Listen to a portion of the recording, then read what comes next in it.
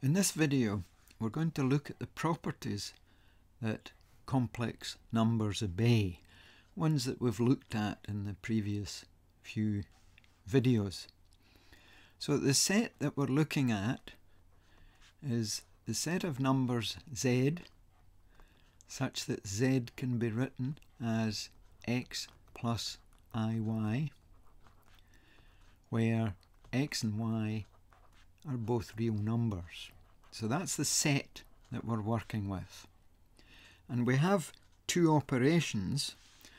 These best defined if we give two complex numbers, z1 and z2, with their real parts x1 and x2 and their imaginary parts y1 and y2.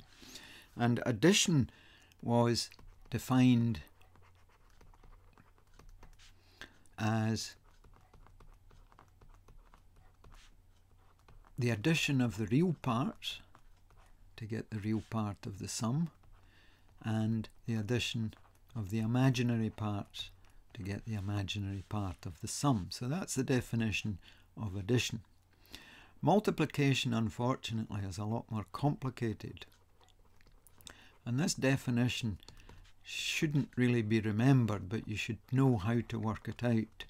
When multiplication, multiplying these two complex numbers, the real part is x1, x2 minus y1, y2. And the imaginary part is x1, y2 plus y1, x2.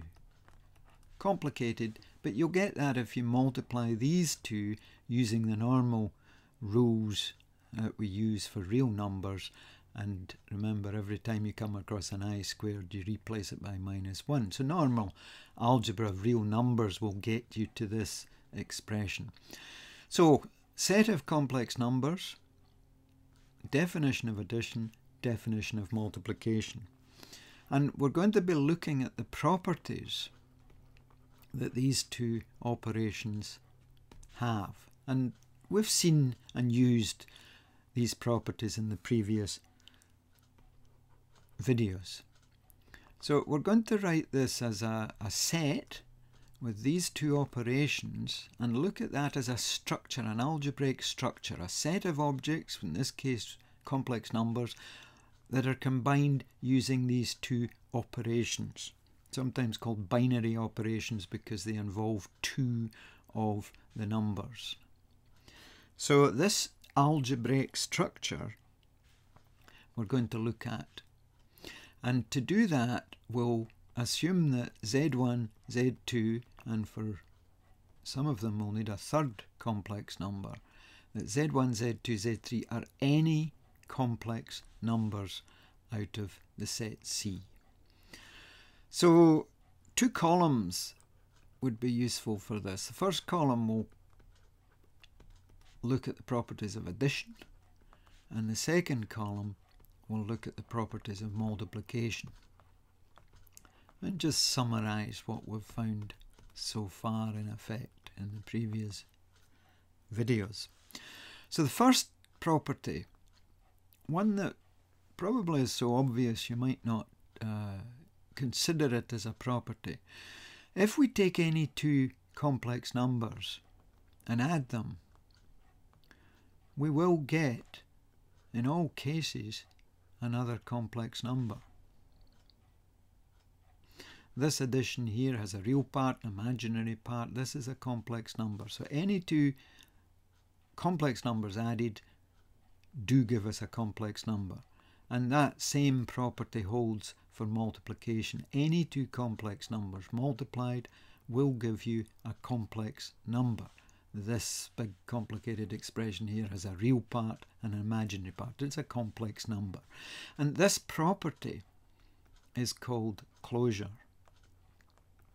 And you'd say that the set C is closed under addition, it's closed under multiplication. For those of you familiar with vectors and dot product, you'll know that the dot product of two vectors is not a vector. So dot product in the set of vectors is not closed. So there are operations that are not closed. Let's look at a second property. This one involves the product of the addition of three complex numbers. And to do that, there are basically two ways of doing that. We could add up the second two, get that result, and then take the first one and add it to that result. And you know that you're going to get the same result if you add the first two and then add the third one to it. That property also is true for the product of three complex numbers. If you multiply the second two, then the first times the result of that, you will always get the product of the first two times the last one. And this property is called associativity.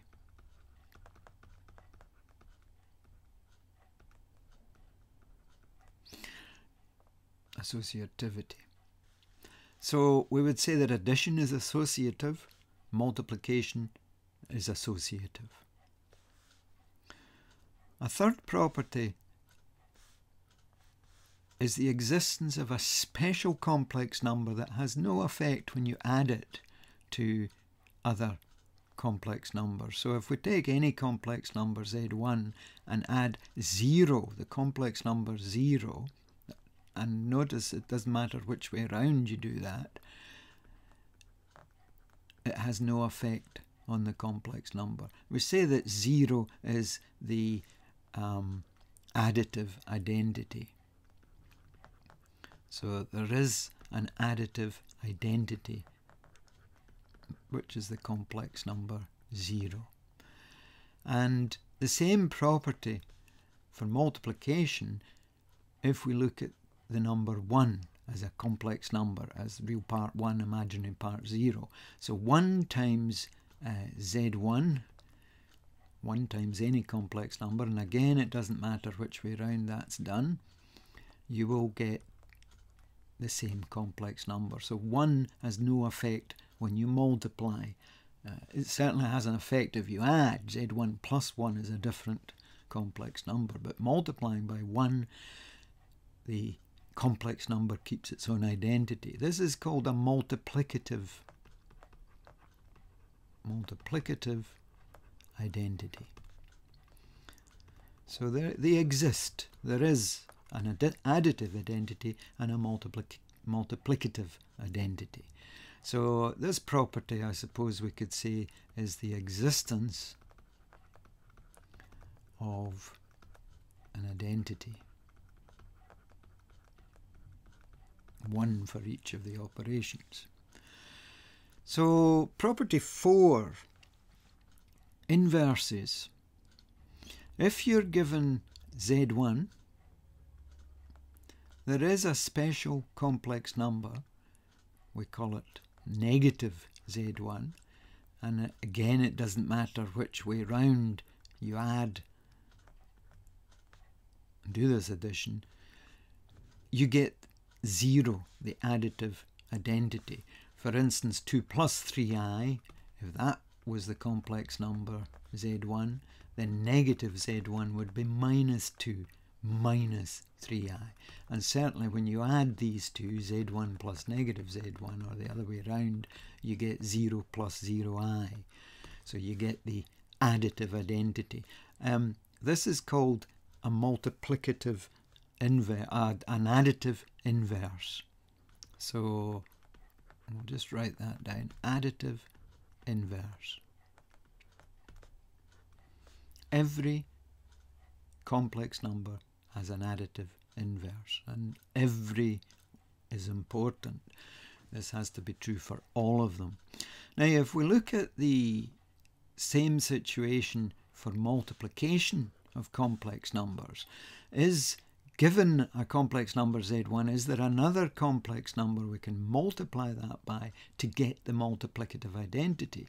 Well, yes, there is. It's 1 over z1.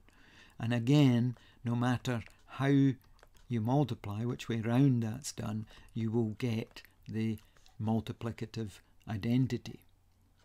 However, there is a problem. Let's just put multiplicative inverse.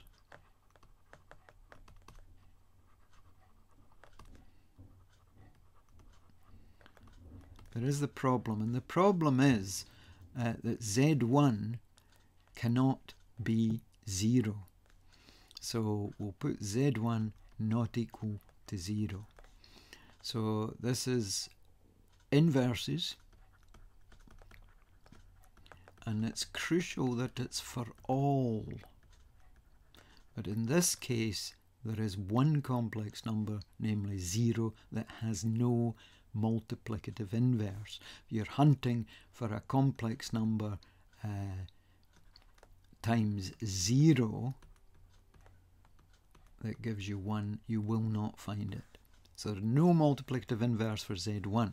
Notation for this, negative Z and Z to the minus 1, which is 1 over Z. So there's a notation Z to the minus 1 that we would use for this, and minus Z, negative Z, for this one. So inverses for all complex numbers apart from 0 in that case. Now the set of complex numbers under addition with these 4 properties means that we have what is called a group. Any set of objects with an operation that obeys these 4 rules, closure, associativity, there's an identity, and everything has an inverse, is called a group. So under addition, the complex numbers form a group. Under multiplication, the complex numbers minus 0, in other words, the non-zero complex numbers under multiplication form a group.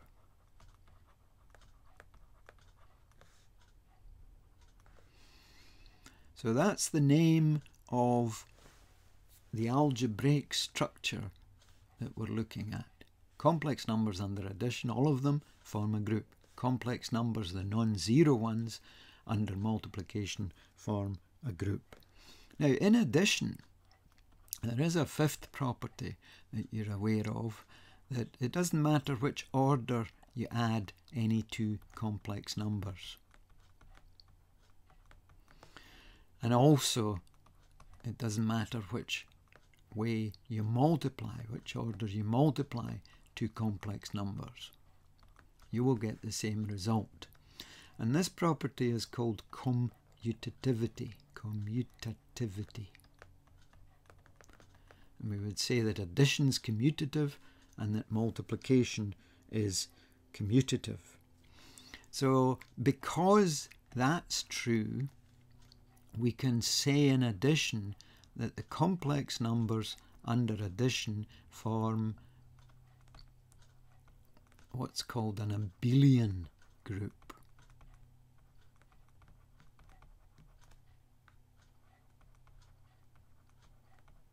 There's a special type of group. Not all groups are abelian, but it happens that the complex numbers under addition is an abelian group.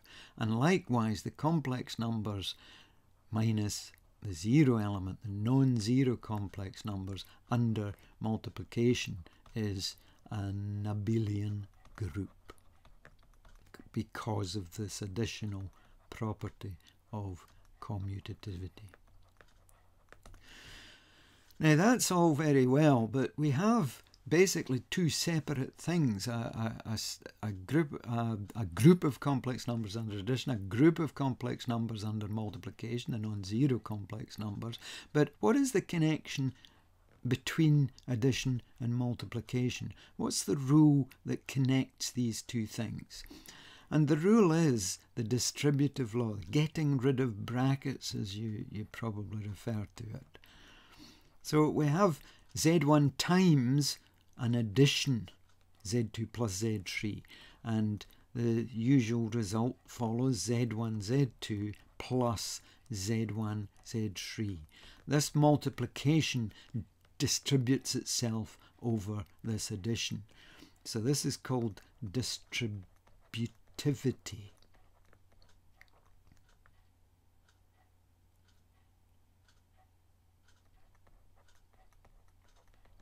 So we would say that multiplication is distributive over addition.